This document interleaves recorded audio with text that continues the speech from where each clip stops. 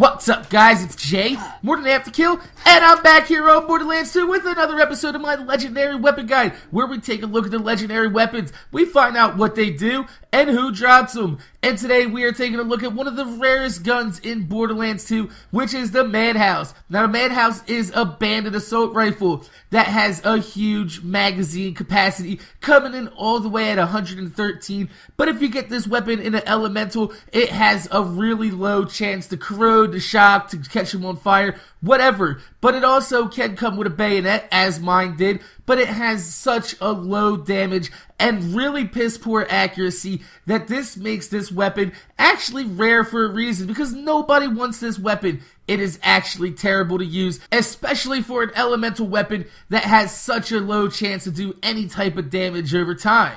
So this weapon is actually supposed to drop from Mad Dog out in Lynchwood, but Gearbox screwed up and accidentally gave Mad Dog the same loot drops as Madame Von's Bartleby, so he drops the Baby Maker instead. You can only find the MadHous from the Warrior, any of the raid bosses, including Pyro Pete, which is where we got this gun to drop from. So let's take a look exactly what makes this weapon actually terrible to use. So, we're here in Sanctuary, and we're going to shoot this, and as you can see, the bullet arcing patterns actually follow a cross formation. It goes up, down, left, to right, and sends bullets flying everywhere. Now, once these bullets ricochet, they will keep going faster and faster, which makes this a great weapon for close quarters, especially those of you using an Anarchy build gauge or a Gunzerker. I would highly recommend this weapon for it, but since it's so rare, there are actually other weapons in the game that you can find very easily that you don't have to break your back trying to find this weapon over hours and hours of farming and searching.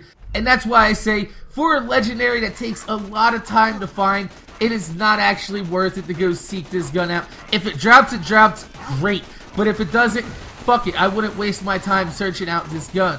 Without any type of damage, augmentation, relics, or class mods, this weapon is just seriously outclassed by every other weapon in the game, especially when you're trying to take on a huge crowd of robots, which a corrosive machine gun like this should have no problem doing. But with such a low chance to corrode these robots, you are not going to do any type of damage, especially with the low damage output and the accuracy problems that this weapon has. So you are putting yourself at a severe disadvantage using this weapon, especially when going up against flying enemies like these surveyors.